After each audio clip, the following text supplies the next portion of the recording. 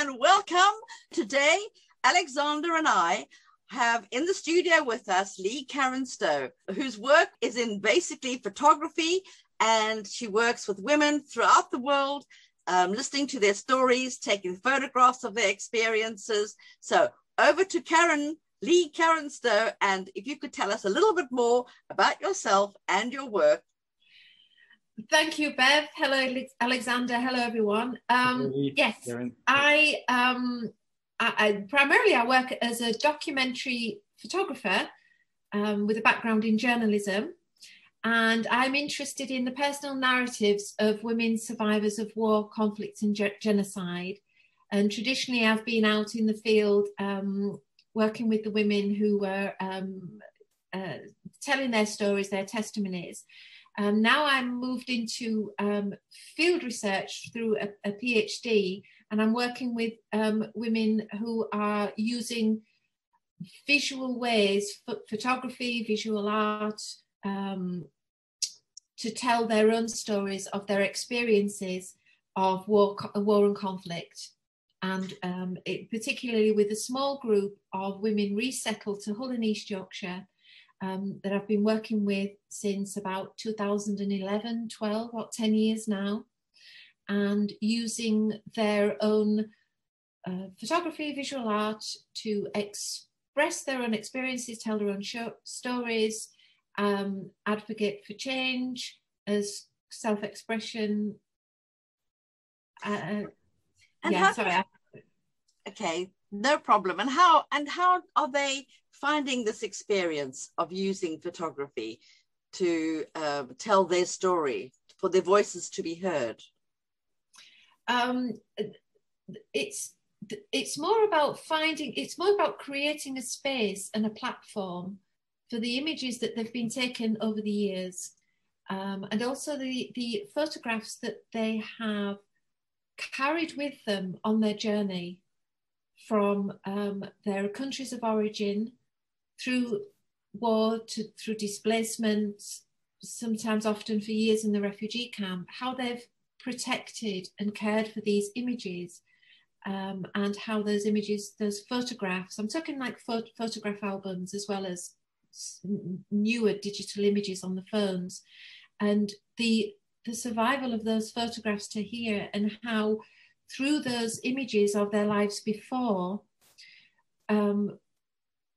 they can tell a more nuanced, complex, alternative story of the typical refugee narrative, which is often stereotyped and often misunderstood, and very much the refugee woman is often misrepresented. Photography has played a huge part in the misrepresentation of refugees and refugee women, but it can be part of the solution as well. So it's working with them to look at the material they have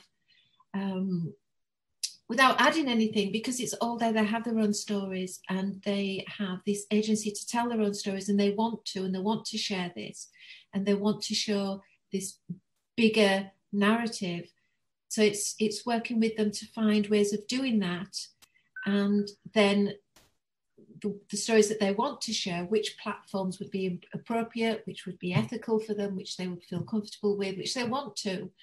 And for too long, other people have told their stories, and now they want to tell their own story, which is as it should be. And it's just a joy to be working with them doing this. Lee, I'm quite fascinated by the aspect of photography, and obviously you're a photographer, but from a research perspective, you could go down the route of traditional interviews and leave it at that. So can you tell us a little bit more? You sort of briefly touched on it already, but can you tell us a little bit more about and expand on how the women you're working with interact and engage and care for the photographs that you mentioned that they carry with them? And what is it that we can learn by focusing on using photography, but also focusing on photographs as sort of these digital and material objects? I think, especially in the interview process, in conversations, the photograph, I can't express how immensely important and valuable it is. One, photography breaks down barriers. It does do lots of other things as well, but it can break down barriers, especially if there is language and cultural barriers, cultural differences, different language. Sorry, I'm going off. It's a visual language that lots of people can relate to. So when you are, if I'm just doing a face-to-face interview, when you introduce a photograph, that photograph takes you into all kinds of levels of depths of stories. The focus is on the image. Often the women are talking about using images of themselves in their lives before they were, before the label of refugee was imposed on them. As they said, when I was a human being before I became a number, which is what we do not see. We don't see this side. So these images that they carry with them, they are their life, their history. They're who they were before this horrible thing happened to them. And so they are, they're not just family snaps. They're also, these images are crossing borders. They're also, when you start to go into depth using these images in the interview, you get a more detailed, a more emotive, it's a richer experience when you have a visual photograph to look at. And I have to say that with starting this project, actually working with these women, especially with using these images in this way as a visual methodology, as insight, is I am taking fewer photographs than ever before, because I am starting, I've been going through the process of realizing that the images I take, it's one angle, it's one approach, it's one narrative. You could say it's the Western gaze. So I'm looking at repositioning myself as the lone documentary photographer, taking a picture of a woman, thinking I'm telling her story. And then I'm now realizing that I haven't even touched even the surface of that story. Even if I've spent maybe a week, sometimes 5 weeks with the same woman who's telling the story, taking the images, it's nowhere near that when if she pulls out a photograph from her album and she says, this is who I was. All of my images are just, they don't go that they're not deep enough. So it's the richer insight, the more detail than I could ever hope to do with documentary photography, I think. Do you understand that? I mean, that's how it should be.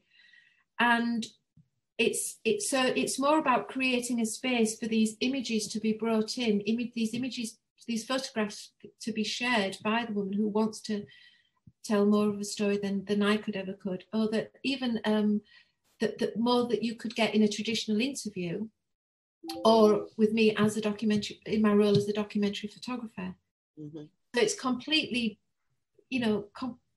changed the way I'm working in my practice, as well as viewing the value of photographs in learning about somebody.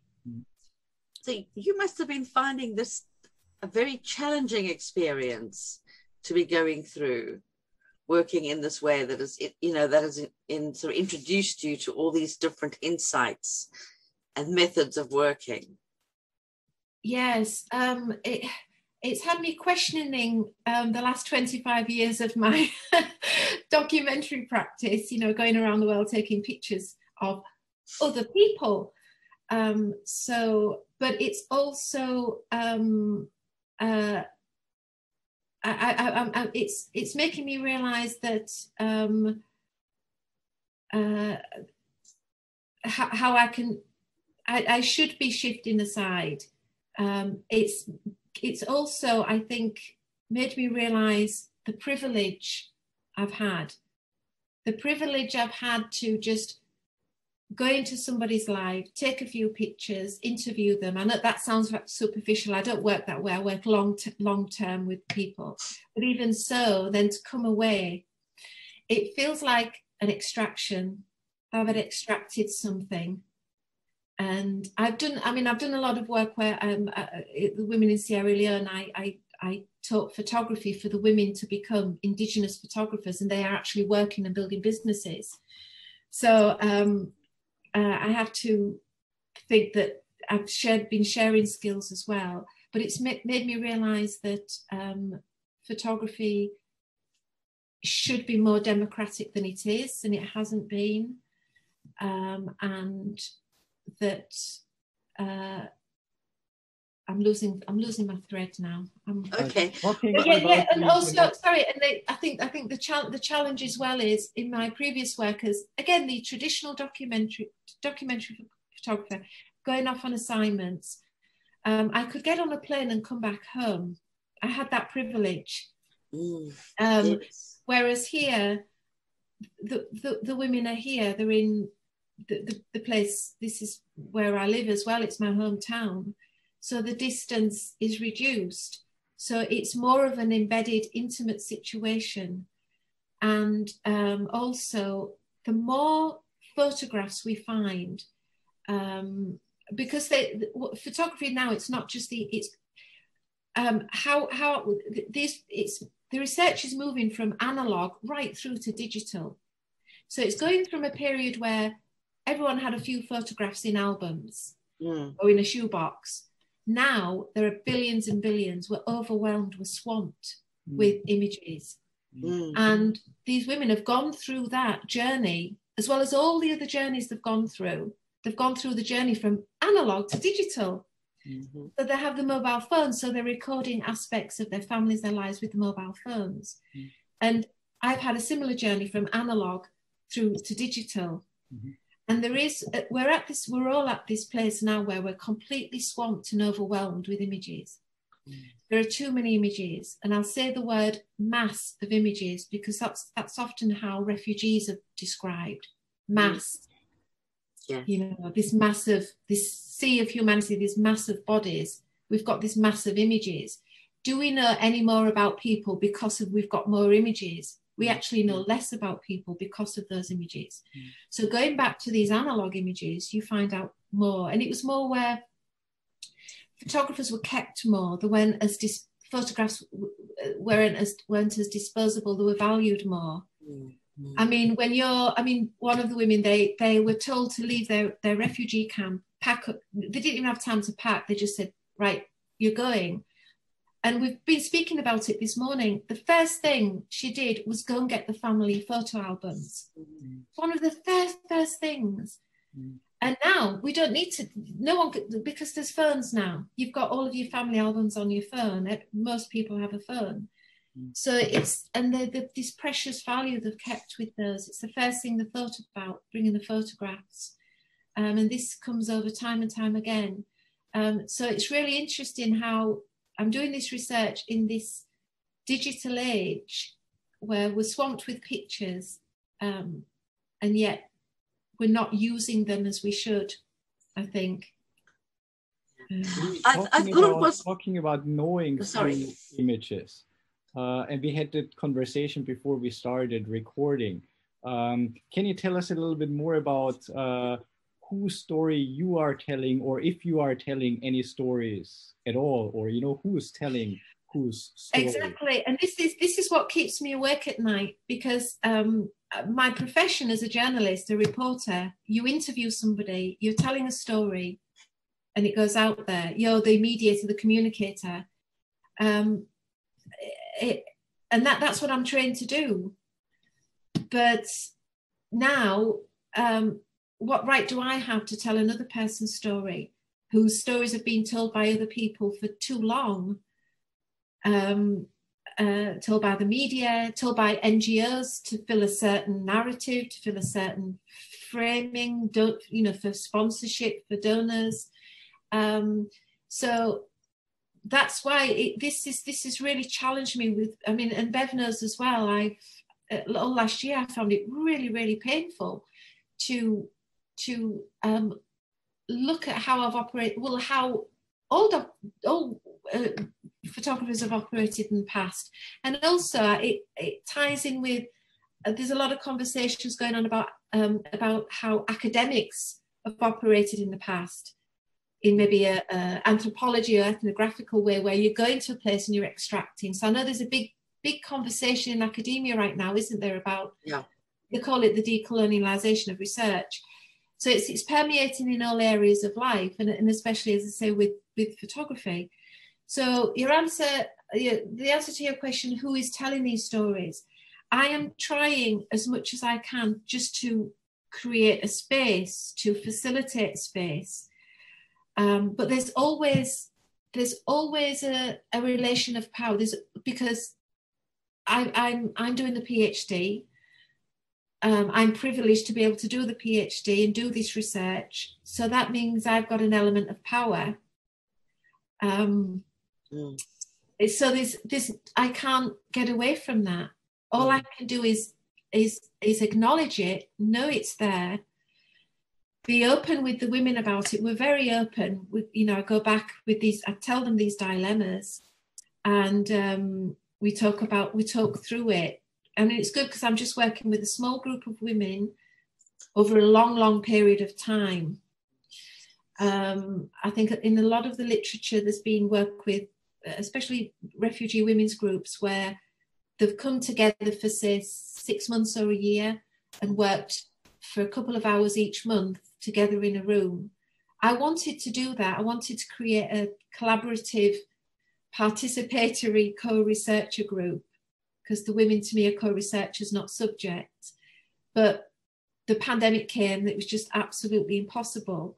So what I did was I carried on with my usual methodology of working with just one woman for a long period of time, intimately, in their home. I formed a support bubble with one woman, and then when the restrictions were lifted, then I could meet another woman outside. And so the pandemic forced me into keeping my own way of working, but with this new knowledge, this new realization, this new repositioning of myself as not the sole photographer, not the person who writes the story, but the person who gathers and creates the space for that story and those images to come through. But again, and it's still not completely even, because here I am talking about my research and the women are not with me talking about the research project. So I'm always conscious of that. Yeah.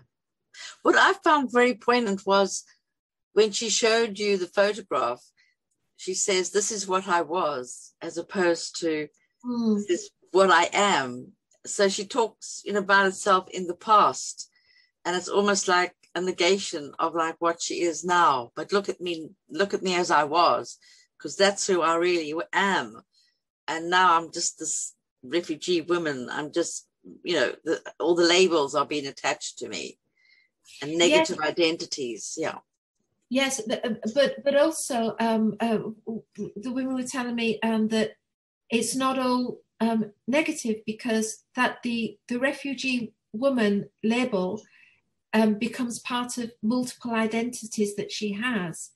So she's proved that she's survived that, she's resilient, she's gone through that, and it's added to it. It's added to her experience of who she is now. So there's lots of different conflictions between maybe some of the things I've been reading about, and then they say, no, it's not like that. Going through this PhD journey and sharing it intimately with the women, I'm just more relaxed about it. So I know where my images fit, and I know if they want me to take the image, I feel honoured, I feel proud. And then when I say, have you got a picture of that you were talking about the other day? I've got one. And it's lovely that their family, because many of them are still separated from their families and back in their countries of origin. They've heard about the project, so they're finding these old pictures and sending them through the phone. which I mentioned this to Dawn, and she just got so excited because it means there's no distance and time. It's you're receiving an image from there, which they've never had before. All our pictures in our albums are from the past. So now we're getting images from the past coming through like that, but also from the present. So this photography is connecting us in so many ways. And I realize I'm just rambling on, so. No, I must tell you that I'm actually really honored to be your supervisor, because I think the work you're doing is absolutely amazing. Alexander, did you have another question? No, I think that was a nice way to wrap things up on, yes. I think I've just written my conclusion. Yes, I think you have. Absolutely, Lee. I really do think you have. And thank you for sharing that with us today, Lee. Yes, absolutely. Thank you for sharing such a personal journey with us. That's amazing. Thank you. Thank you.